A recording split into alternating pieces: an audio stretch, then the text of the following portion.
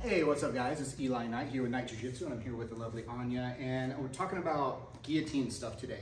And not only about little precision details to kind of like try to sharpen the guillotine a little bit, pun intended, but like whenever we get into guillotine, why is it not working? Where's my angle going wrong, and what do I need to fix about it?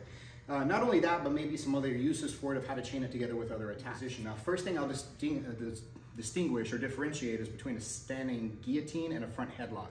A front headlock is a little bit more leaned over for control, here like this. So you can use this for snap downs, you can use this to pass to the side, you can use it for takedowns and all kinds of stuff.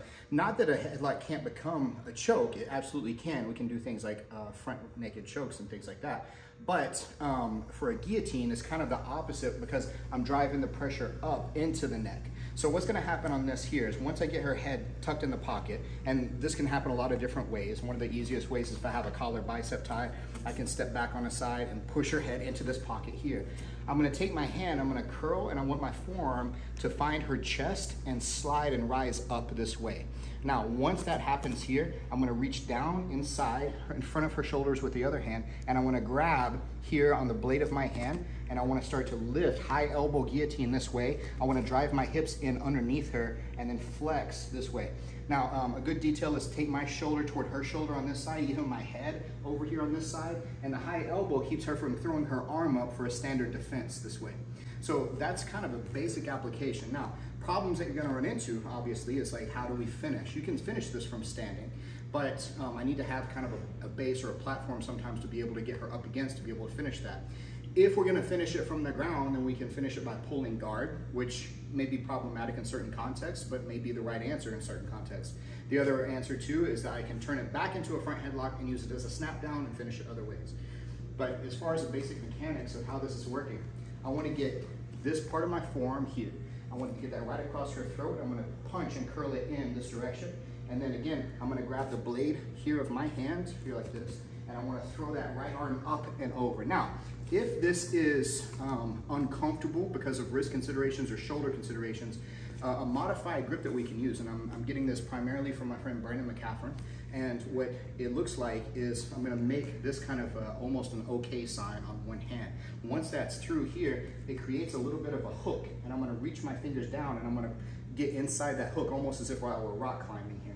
So once I make that little OK sign, I'm gonna grab this way. Now, what that does, it allows me to get that choke even tighter, and now the elbow, because my palm is down rather than palm flexed, it saves my wrist and it saves my shoulder. It also helps tighten, and then I can lean to the side and it's gonna be a very tight, nasty guillotine choke like that. So this is a way too that it's very helpful. Now, the other benefit of this is that sometimes when the arm gets stuck inside. Now, why would the arm be stuck inside? Maybe this were off of something like she was trying to tackle me or head goes to the outside, and I'm not able, because of the space, to get my hand in front like this. So I'm forced to go around the arm. Now, the problem with this is if I do kind of an old school traditional guillotine where I'm just pulling straight up into her neck, that pressure is not really going into her neck anymore, it's going to her armpit. So it's kind of funneling the pressure, and it's not gonna get a really good choke from here. So what has to happen from there a lot of the time is that I have to get a different kind of bite, and oftentimes I'm gonna have to finish this from the ground. So either from a sprawl or from pulling guard. A common way that we'll look to set up the guillotine on the ground is from the guard. And this may be that from the seated kind of position, I just tuck her head and go, or one of the most common ways is setting it up off of a crossover style sweep or a hip bump sweep. Hip bump sweep, of course, is from here. When she's sitting a little bit too upright, I'm gonna come up to here, I'm gonna use my hip, I'm gonna trap her arm, and I'm gonna flip her over this direction. Now, if she doesn't want this to happen, then what she can do halfway through this movement is that she can kind of tackle back into me. So once I go here, if she tackles into me, I need to scoop my hips back so she doesn't put my back on the floor again. Now, once I've curled over here, I want to cut back this direction and punch underneath. The main consideration I'm thinking here is goosenecking my wrist a little bit. Again, old school, I'll call it old school or traditional guillotine for lack of a better term, is where basically you grab your wrist and you pull your forearm straight up into their neck and you push them away with your legs. This requires me on this way here to do kind of the opposite of all that. So I'm gonna cut back in, whether I go in front of her shoulder or behind her arm, depending on where the space allows me, I'm gonna fall off to this side over here. I want to try to keep my pec up toward the base of her skull. My guard is coming back up, and you notice I'm out on the side. So it's a lot harder for her to push through or pull out at this moment. At this point here now, I'm gonna curl that wrist inside with that little gooseneck, so the snuff box going into her throat. My elbow's gonna tuck toward my ribs, and then I wanna curl this way. It's very sharp, and it's going right into her trachea.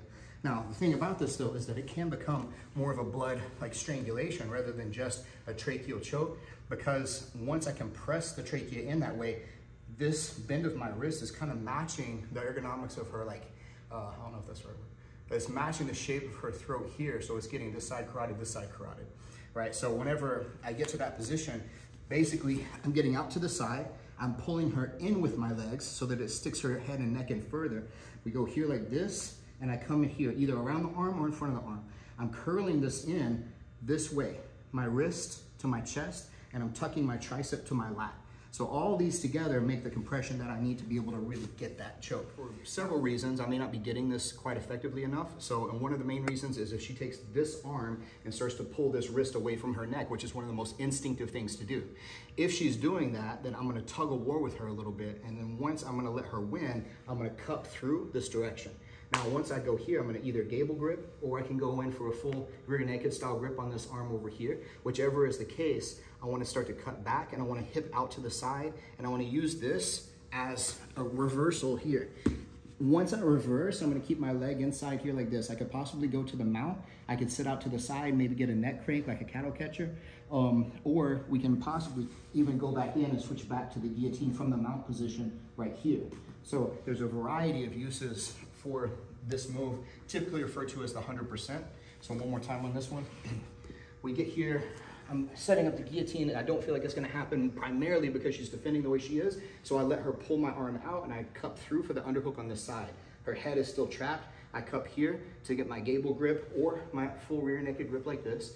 And as I go to sweep her over here like this, I cut back here, and my foot comes inside here like this. A big thing that happens right here a lot of times is that her other arm gets free, and she starts to weave that through the body, because that's where the space is for her that she feels like she can escape.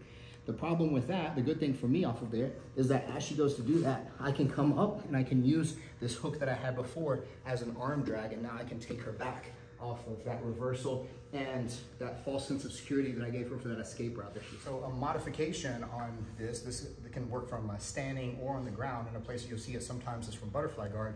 If we're inside here like this and we're playing from here, I can snap her head down, and I want to get the gooseneck ready here like this. And when I go to snap her head down, and this is why this is such an effective choke, I get my arm over her neck, but I also come underneath and grab my own forearm. So what's happening is here, this is on the back of her neck, it tucks, and I grab the outside of my forearm this way. This is the configuration. Sometimes this is referred to as the handgun choke, or some other name, I don't know.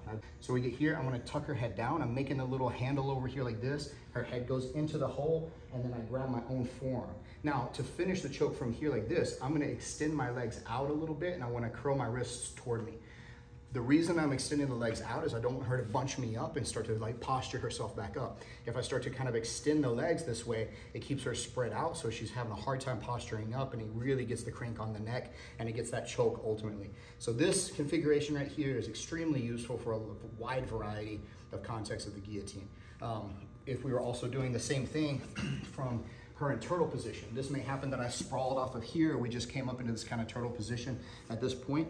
I can go in, and a modification on the choke now is, because it's gonna be difficult for me to get this exactly, because I can't really drive my hips underneath the exact same way. The thing that I'm gonna do from this position instead is a 10-finger guillotine. A 10-finger guillotine essentially is where I wrap here, and I try to get all the way across to her far side jaw. I wanna get this hand underneath, and I'm gonna use this. Now, I wanna curl in like T-Rex arms, and I'm gonna curl both my hands back toward me. As I go to do that, I'm gonna flatten my chest and drive my hips in as much as possible. And it's a very sharp choke because it's all kind of tracheal action going in here like this. So it's a really nasty one. So again, here, once I wrap in, I get reinforced with the second hand. I bring my elbows tight together so there's not slippage out to the side.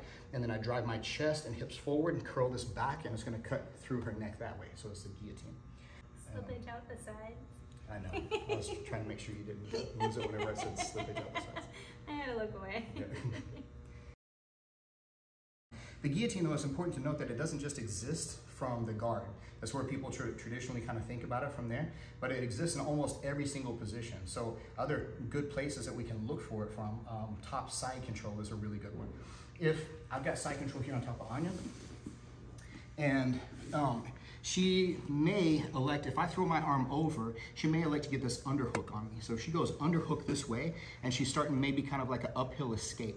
So something that I can do in this condition is I can start to wrap her head this way. And once I wrap in, I'm thinking about getting my palm to my chest in this case. What I would like to do is try to re-pummel and get my arm back inside here. And then from my position here, I want to sprawl my hips in. And I'm gonna take my tricep back toward my ribs, and I wanna expand my chest. As I'm doing that, I'm also pulling her shoulder down this way. So it's adding a couple different pressures together. There's still the guillotine aspect of it, which is ultimately what's probably gonna get the tap, but it's also a bit of a neck crank, so you have to be considerate of that or mindful of that anyway. So this is another good place where this can happen. If I've got both arms over and she's still trying to uphill escape, it's less common, but if she starts with her underhook this way, then I wanna staple this arm down so she doesn't really get that deep underhook, and I wanna catch her head as it's coming up. Now, from there, I can start to pummel this arm back inside this way, and now I'm gonna grab a hold of that shoulder, and I wanna create the separation between my two arms, pulling this elbow back toward my back and pulling her shoulder down here, sprawling the hips, and it's a really tight, cranky style guillotine, so it's not nice on their neck, but it also gets the choke. That's quite a few details about the application, some applications of the guillotine, some varieties and variations of the guillotine. So hopefully if you're missing a little detail here and there, this might help to polish it up. I think it's always good to have these little principles and concepts to apply as a grading rubric to your performance, so that it can help you whenever you're drilling and repping it out, but it also helps you to reevaluate if you failed at something after the fact, after a match or a fight. Then you can kind of go back and check the boxes and see, oh, I was missing this little point. Now we have some way to fix it. So anyway, guys, I appreciate you watching. Thank you, Anya. And keep watching the Night Jiu-Jitsu channel. Share, turn on notifications, like, comment, all that stuff. Appreciate you guys.